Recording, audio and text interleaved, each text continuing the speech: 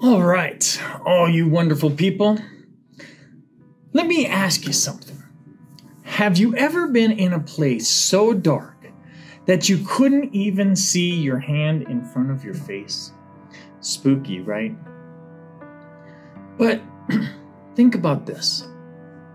What if life sometimes feels like that too? Lost in darkness, and all you need is one small light to guide you. Let's talk about what that light means for us today. So today we're talking about walking in the light. Now, what does that even mean? Is it just something that Christians say, or is it something deeper? Spoiler alert, it's way deeper. Light in the Bible is a big deal. It's about truth. It's about clarity. It's about God showing up in our lives. And Jesus, He's all about that light.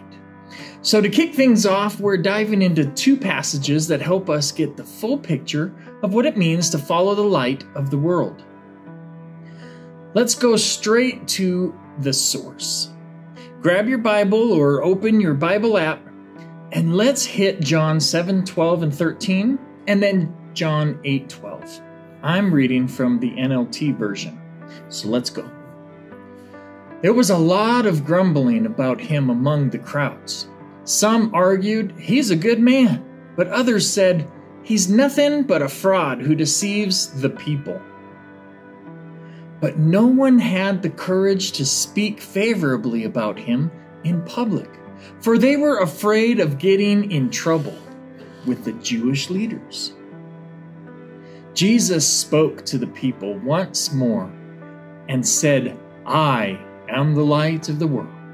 If you follow me, you won't have to walk in darkness, because you will have the light that leads to life." Okay, let's break this down.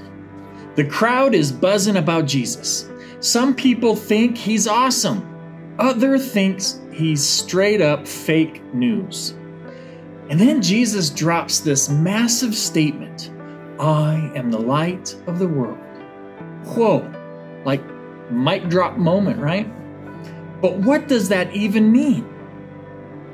Here's where it gets real. Life can feel like a lot of confusion, especially with all the voices around us, friends, social media, culture, all trying to tell us what's up. It's easy to feel lost, like we're wandering in the dark, trying to figure things out on our own. We all have those moments where we're not sure what's right, what's true, or even what's next.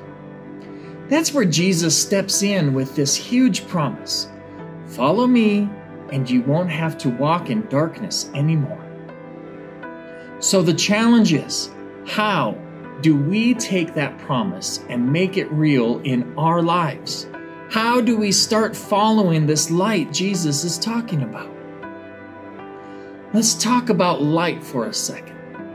In every culture, light has always been a symbol of something good, hope, truth, wisdom.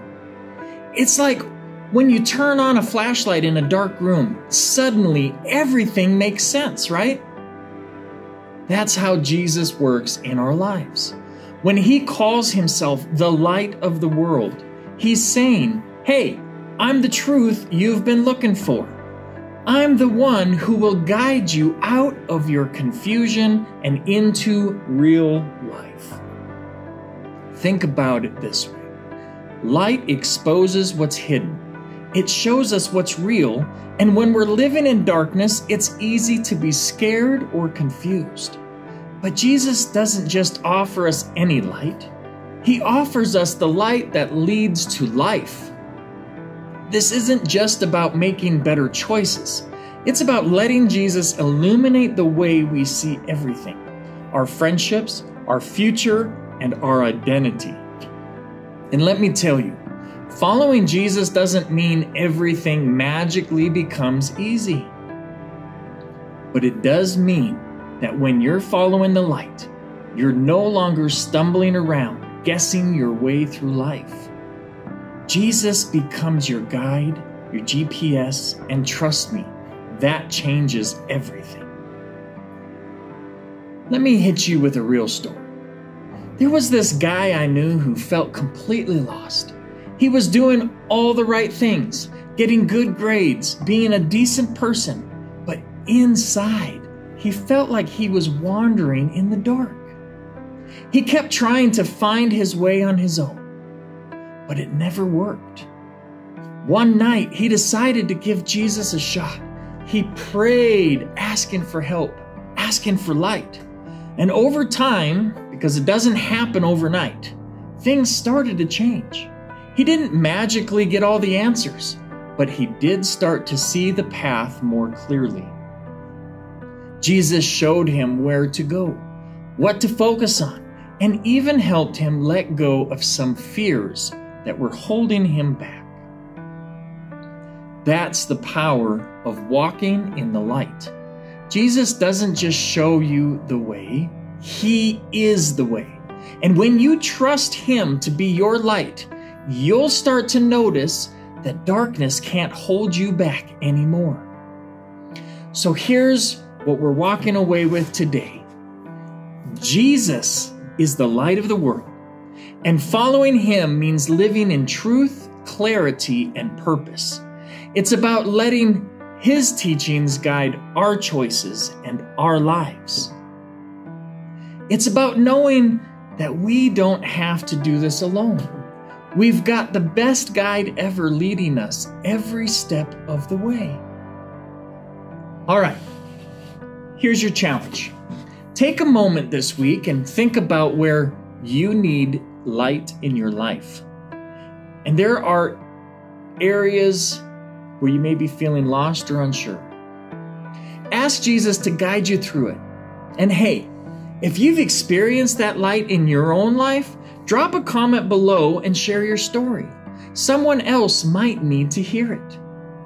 And don't forget, there's more where this came from. So smash that like button, hit the subscribe, and keep the light shining. Until next time, God bless.